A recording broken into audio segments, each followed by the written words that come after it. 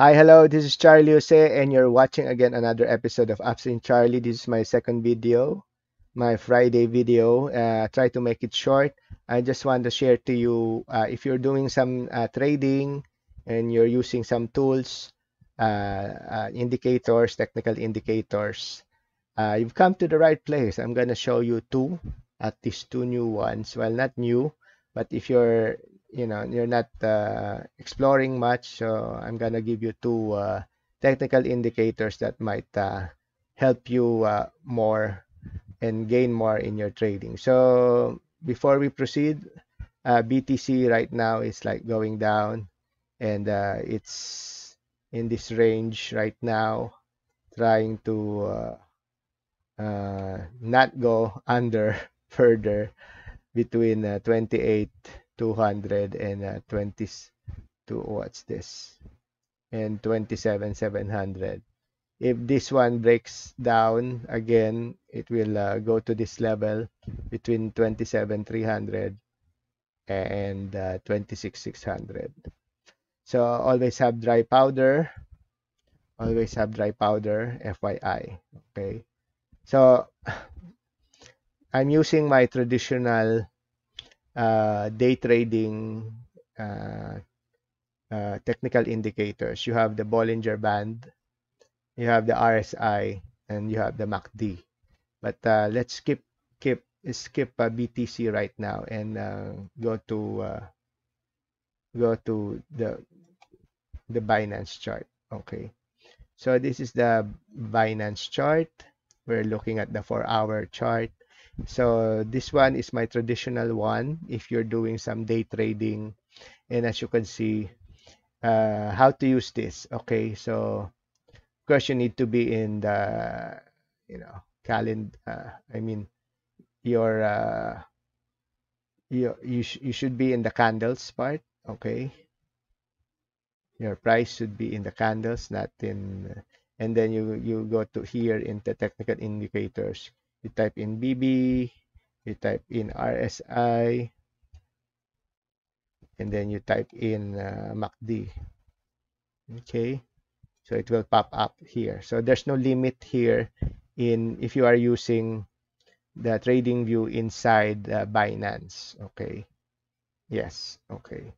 And maybe it's the same with with Mexi and with OKX and Bybit and other centralized exchanges as well. So this one is a good example. So how to use this?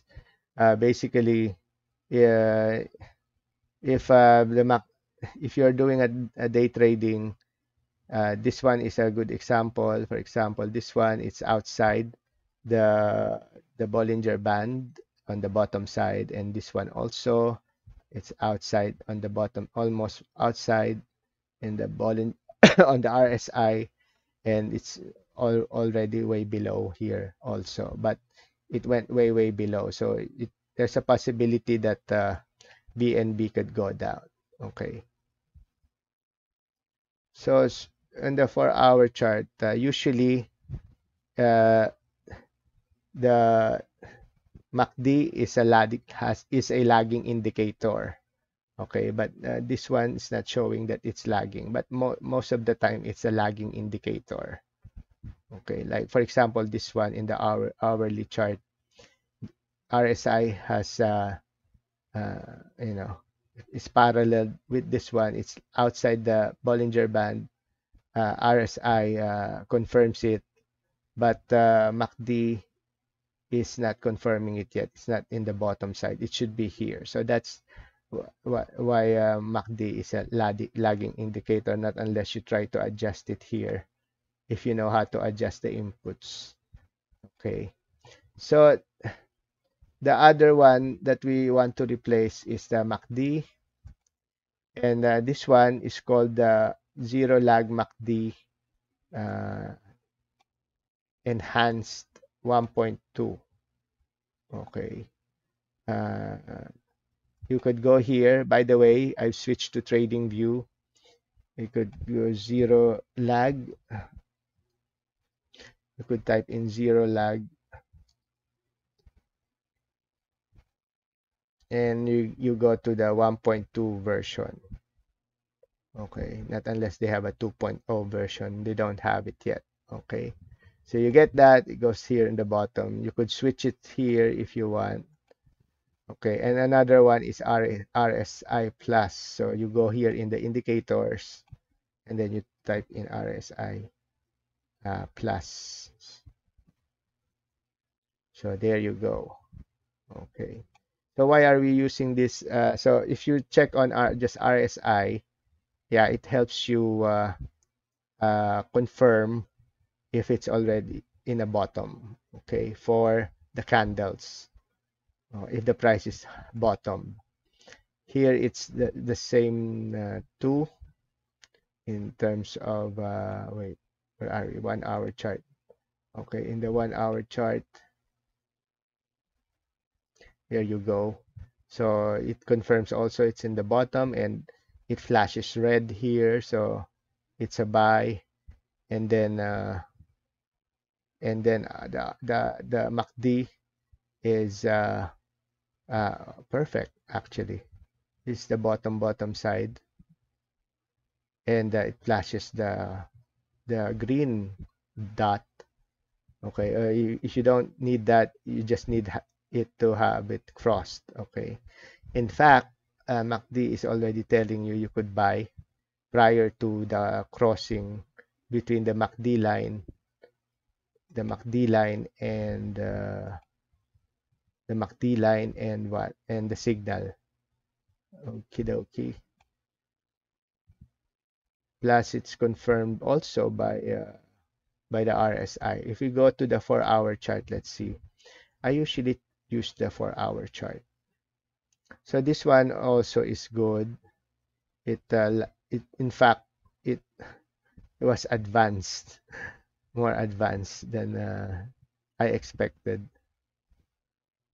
But it also tells you that you know the zero lag MACD is doing great. Okay, so you could use this zero lag MACD. You know, it's a good technical indicator if you don't want to use the traditional MACD. Okay. So, but I suggest you use this first combination, Bollinger Band, RSI, and MACD before you move on to Bollinger Band, RSI Plus, and Zero Lag. So the thing with the RSI is that it does the RSI thingy. You know, it does the RSI thingy, but it has some additional signals like the color coding. Okay, so it tells you that it's overbought and then it's oversold here. Okay, so it helps, right? It helps you to enter and exit from a trade. Okay, so basically that's it. No? I've shown you two uh, alternatives for the RSI and MACD.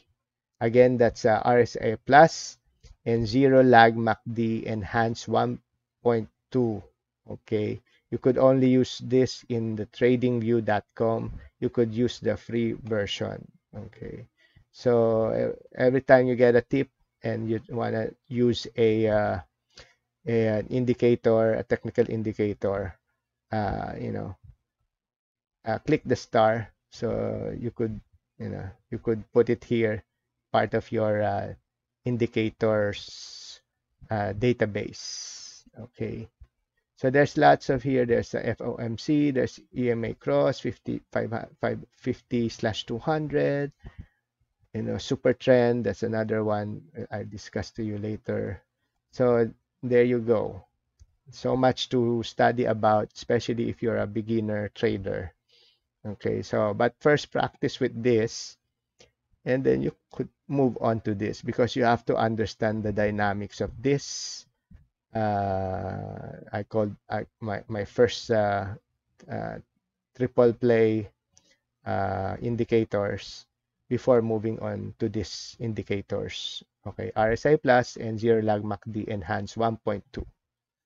So there you go. So, and what's happening to Bitcoin? It's still going down. Okay, a bit. Trying to hold on to this level of 27,900 levels. Okay, might go down to 27,800.